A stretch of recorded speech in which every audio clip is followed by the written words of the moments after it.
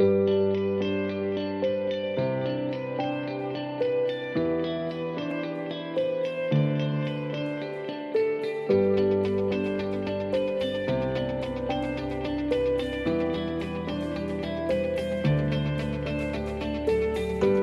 to the Understanding Boys podcast.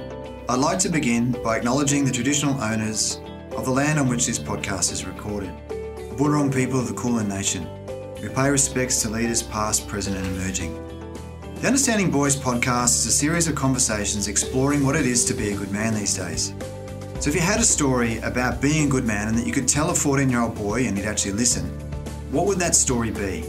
And that's really what I'm asking our guests today. I'm Dr. Ray Swan, and we're a community of teachers and parents concerned with the education and growth of boys in the modern world.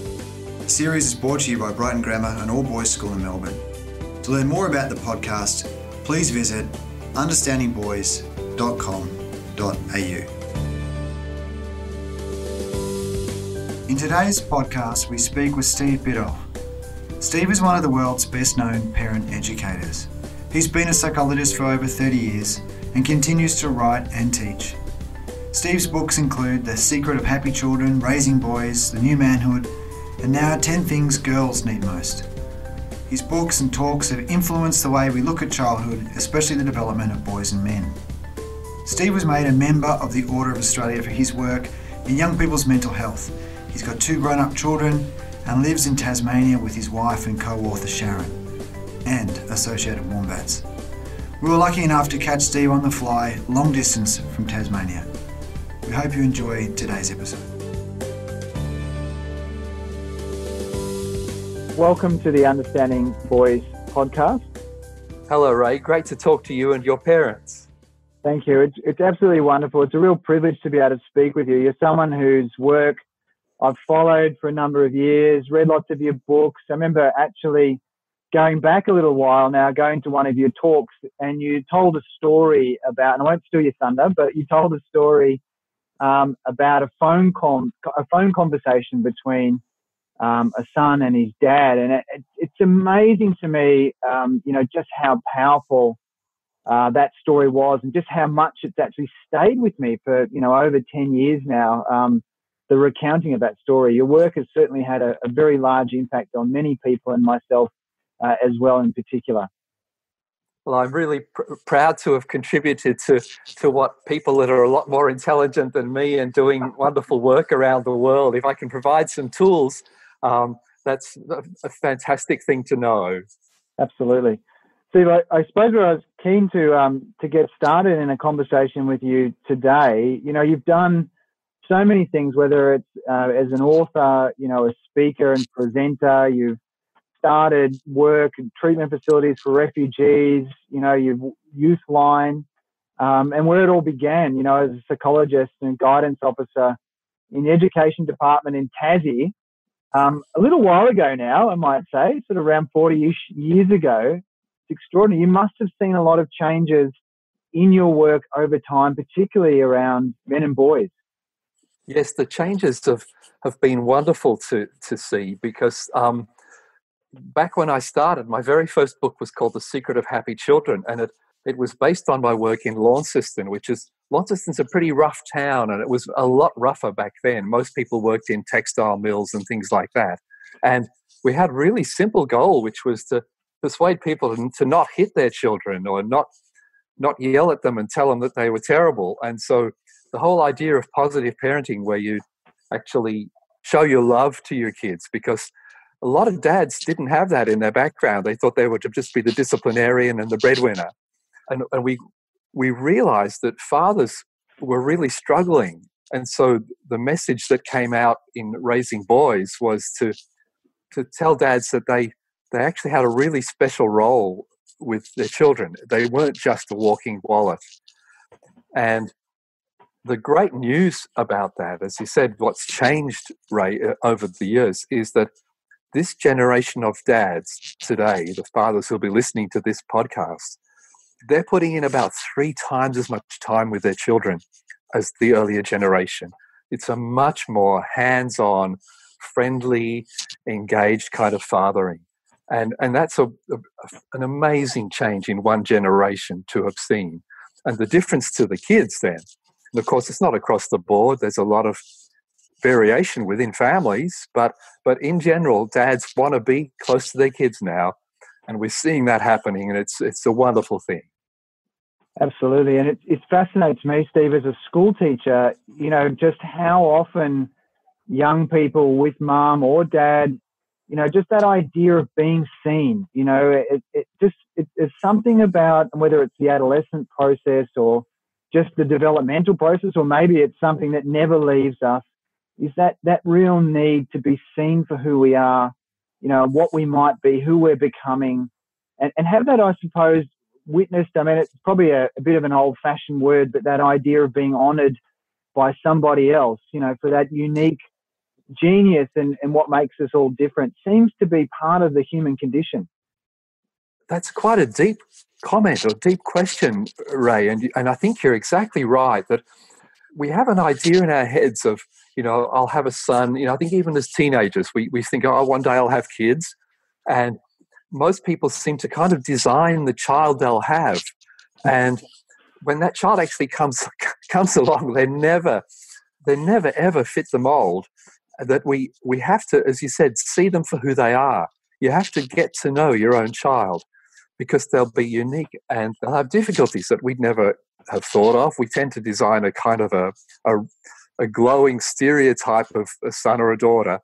So it's really, really important to get to know the child that you've got and appreciate their uniqueness. And I know from the very early days, we were all set in our family to have home births on our farm, and we were going to have our children born in wonderful, candlelight and fireside glow. And both of them were emergency cesareans, big rush to hospital, total panic. And I was lucky enough, I was in the operating theatre when my son was born with a mask and a gown, and I put the mask on the wrong way round, and all the doctors were laughing, and I was feeling like a complete idiot. But from the very first, the message was nothing ever goes to plan. Yeah. Parenthood is a rolling disaster which you sort of recover from and find your way. And if you have that humility about it, it seems to really help, because then you're saying, okay, what is my son going through? How can I find where he is and meet him where he is, or with my daughter, meet her where she is. And so they feel, like you said, seen and experienced as their own person, not someone who's there to fill anyone else's dreams. Yeah. Yeah, when you were saying about, nothing going to plan, and that notion of, particularly for men and in their fathering, of having humility, there's a humanity or a softness or a gentleness that's probably different to, what we'd understand to be the traditional male having to be the provider, having to kind of be the boundary setter, or the one who models strength in a way that the generation again before them had to endure, things in the earlier part of the 20th century, how difficult that would be. One of the things that a lot of people are starting to talk about now is around male shame. And, I just was thinking a bit about your book, your more recent book, In Raising Boys for the 21st Century. And you talk a little bit about, shame as a real influencer on people. And it's interesting because there's another work that's come out quite recently, which also points to male shame. And I wonder, in your thinking, and this is a conversation, these are not, psychological correlates or anything, but I'm just wondering, is there some kind of a connection between, young people and young boys in particular feeling shame that they're not quite lovable for who they are because their parents and their dads in particular haven't actually recognized within them, and the dad in himself also doesn't have that humility or softness in being able to recognize that. I'd be really interested in your thoughts on that, Steve. Yes, there's so much to say about this. The first thing is that for males in particular, shame is really, really toxic. And people often say death before dishonor, that people would literally rather be killed than be humiliated.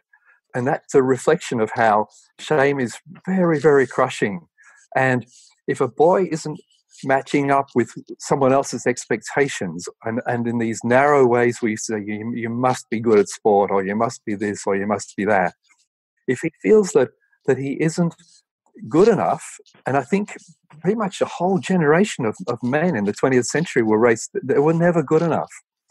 And the ideals of manhood, say back in the 1950s, were specifically designed for cannon fodder, for sending men to war, to be soldiers of empire. And so all those things of not showing any feelings, having a stiff upper lip, being kind of like a log of wood, that was the ideal male. And every man who was doing that felt deep down quite inadequate, because he knew he was frightened. He knew he was not able to shape up in the ways that he was supposed to. And it was an impossible ask. And that's why we had massive alcoholism amongst men in this country, and domestic violence. Most domestic violence arose from shame, feeling that you couldn't make enough money, or your wife didn't love you, or those kinds of things. That the man wouldn't just say, like, I feel vulnerable or inadequate. He would hit out to try and get back on top of things. So it was a disaster in the 20th century. And the reason I wrote the manhood book was to try and give men a feeling of connection with other men that wasn't based on competition all the time and trying to prove something. Because what kids want, they don't want a log of wood at the dinner table. They want a warm, caring, funny kind of guy they can be close to. And if they've got a dad who comes home and says, I was pretty scared, someone nearly ran me off the road, they think, oh, wow, Dad, he's big and strong and he's fantastic, but he gets scared. If Dad says, oh, I'm really sad, that my mum's getting so sick and that she might not live for much longer, that little kids think, wow, Dad gets sad and he's okay. And so we give them this sort of internal permission by our example that how to be around a human being. So it's a great paradox that the more that the men relax and be themselves, take the masks off, the better parenthood will function, and their kids will feel, in a funny way, braver, more willing to take risks and try new things at school. I'm sure you find this as a school and as teachers. You're wanting those boys to try new things and try writing a poem or try volunteering for a sport that they've never tried before. That's how learning happens. And so it's a big benefit for everyone if we get an idea of masculinity that's more open and real. It's what you're saying, Steve, in terms of the, being a dad and having those two things, and being not a log of wood, but, someone who's capable of feeling and showing and discussing and opening up. It is fraught, I think, for men, because particularly in their parenting, because, how do they also still provide, in the same breath we talk about we wanting people to be more resilient and to be able to bounce back, and, what life is hard, and, we've got to be able to face that. And so I think it's hard for, for mums and dads, but dads in particular, in this particular space, with the way the sort of the societal determinants, if you like, of the way men should be. Do you have any advice for dads? I mean, how do they kind of practice? Is there like a, and I know there's bits in the book, but I mean, what would you say to a dad or even a mum who might be listening to this for to chat to a dad about? I mean, what are some sort of skills, or how do we kind of flex the emotional muscle that helps us to get better at this sort of stuff? Well, I think the basics are very, very simple. That kids need to spend more time with us. And so having a dad who hangs out, watches a movie with the kids on the weekend, or walks the dog with his daughter or his son, is not especially rushed or busy, is probably 2/3 of the story. Because the dads who are taking the trouble to listen to this podcast, they're going to be caring, involved with their kids. So it's just that your kids don't get enough of you for that to download. There's a really amazing thing in neuroscience, which are called mirror neurons. And mirror neurons are built through our nervous system, and they mirror what we see. And so if we watch tennis, our mirror neurons start going into tennis mode. If we watch dancing, they go into dancing mode. And we think this is how we model complex behaviors. And so if our kids see adults who are caring and kind or patient or funny or resilient, to use that word that you used, they drink that into themselves. It's not what we say, it's what they sort of download from watching us.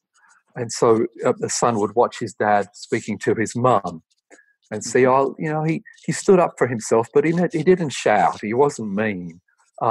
They had a discussion and they had different points of view, but they were still nice to each other. Yeah. And that's a very complex learning for that boy to have, how to be around a woman as an equal, not be a doormat or just cave in and become all bitter and twisted, and not be a bully. That takes probably 10 years to learn how to relate to the opposite sex in an equal, light-hearted sort of a way. And so that means kids have got to be around grown-ups who are doing that. And so in my Raising Boys talk, I write it huge across the board: spend time. And then there are some of the things that make it more easy to interact. And my big one of that is rough and tumble play. It turns out that in the biology of boys, and Richard Fletcher has researched this at the University of Newcastle, that dads who play rough and tumble games right from babyhood, you know, picking them up and bouncing them on his knee, and that wrestling and fooling around on a physical level seems to make both boys and girls feel that dad is approachable and you can wrestle with dad. And built into that is it's never angry or hurtful, that it's always dad is managing it so that we're safe, and so that the kids are taking in we're an affectionate family. We play, we muck about. We can get serious when we need to, but we can muck about as well. And so it seems to put the dad into a place where he's someone that in your body you feel safe with. I always wanted to design an ad, Ray, for television or for billboards. And it was career, Steve. Yeah, it was a little kid reaching up. You just saw this hand, and the words were, "I always feel safe with my dad." Yeah. That's the slogan. That's the punchline. I always feel safe with my dad, because many of the people listening to the podcast today, that wasn't exactly true for them. There was always that feeling like that they could get a slap across the back of the head, or their dad would lose it and yell at them. And we're never going to feel safe in the world, and we're never going to be able to be completely honest unless we have that sense that even on a physical level, no one's going to hurt me in this family. No one's going to reject me or judge me. I can be in trouble, but it's never going to be at the core of my being. It's always going to be, I did something dumb. I feel embarrassed and a bit ashamed that I did it, but at that central core, nothing can ever fail me as a human being. Because, you know, when we're long gone, when our kids are in their 40s and 50s and we're in our graves, what we're wanting is that they remember us. They remember the love that they got from us. And deep inside them, they feel a sense of peace and warmth, that they're worthwhile human beings. Now, you never get that from your workplace. You never get that from your pay packet. They can only come from, with mum and dad, I always felt safe and welcome, and that they delighted in my company. They just thought I was delightful. Some of you have got teenagers who are anything but delightful in your houses, and so I'm not saying that's easy. You have to really work at that. Yeah, I remember hearing, someone say that you don't always remember what people say, but you always remember how they made you feel. And I think with you're saying earlier about the play, I'm not sure if you supported me, but I've seen it read somewhere, or read it somewhere, I should say, where that rough and tumble play helps with, understanding the difference between being assertive and aggressive. Now, we want our kids to be able to be assertive and, be functional and have agency and, do things and have voice, but not to the point of, of damaging others or ultimately themselves, of course, or their communities by not knowing. I think of it a little bit like, it's probably overly simplistic, but, my little lab, which is not little actually, she's huge now, learning about, the biting instinct and nipping and just that sort of sense of, well, where do we sort of fit. How do kids test that? You know, in a way, it's like, yeah, fair enough. You're being assertive, and I'm hearing you, and you're upset or you're this, versus being destructive. Yes, it's again, it's a really maybe one of the top 3 lessons in life for a person, for their life to go well, is to know that, particularly with boys, that I think we're wired up. Males are wired up to go straight from feeling to action. We're wired up for rapid response, and that's just a biological necessity of our history as hunter-gatherers. And so we have to have the capacity to rein that in and to have brakes on that as well. And so one of the things that I think really helps is, as we're teaching our kids, is to notice the effect you're having on other people. And so to notice when someone you're talking to is wincing or is pulling back, in that you've been too loud, or you've been too forceful in movement or in speech. And parents often say, well, Steve, you're not against, you don't like hitting, you say in your books, don't hit your children. Are we allowed to shout at them? and I say, well, of course, you've got to get their attention somehow, but keep your eyes wide open, because if you're telling off a child, there'll be that little flicker in their eye that you've got through.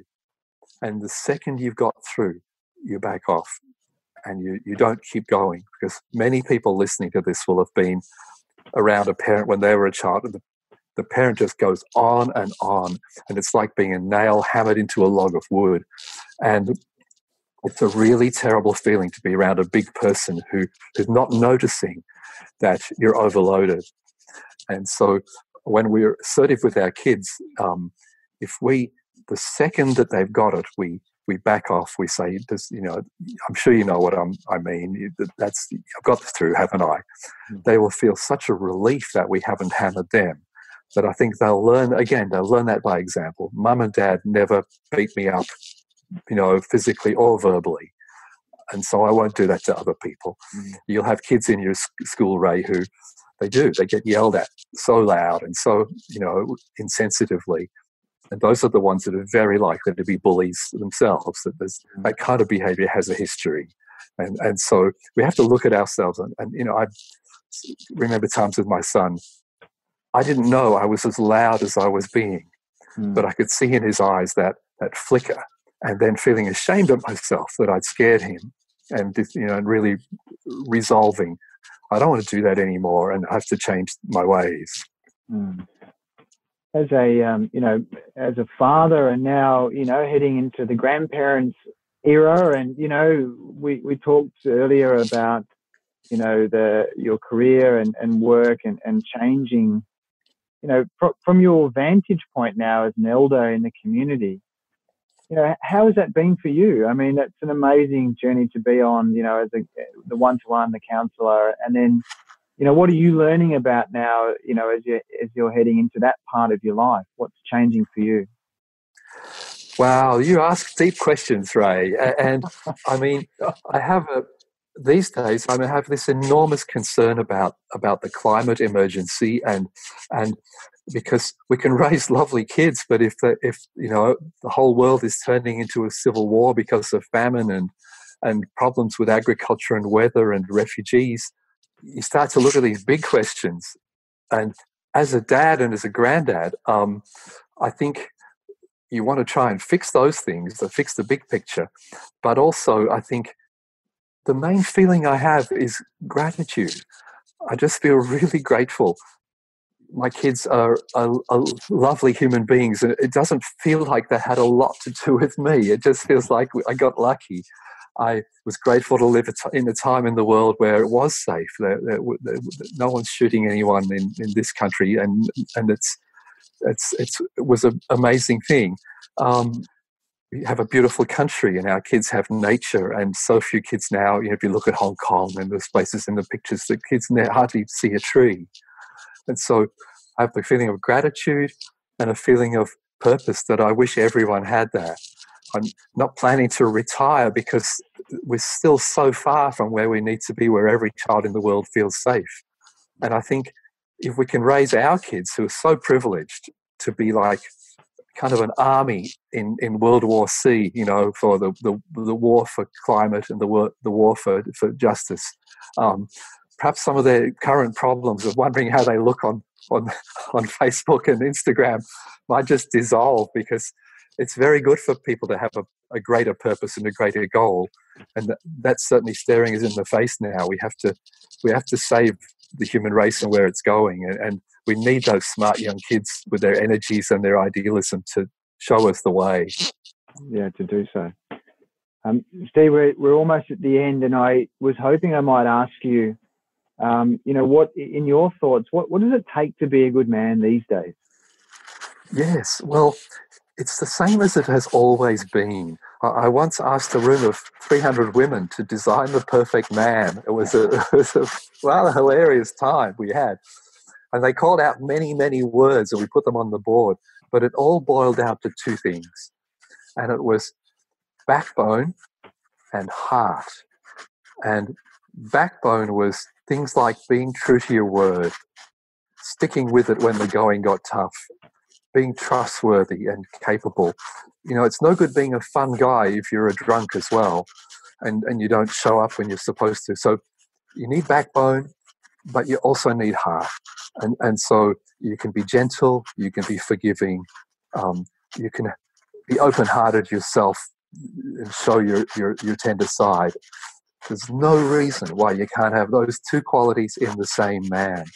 And I think women are just yearning for that in the men in their lives, and that's what we're wanting our boys to turn out like. So always look at it, does he need more backbone? Does he need more heart? How can I work on that? And that's what my books and my teaching is all addressed to in a nutshell. Beautiful.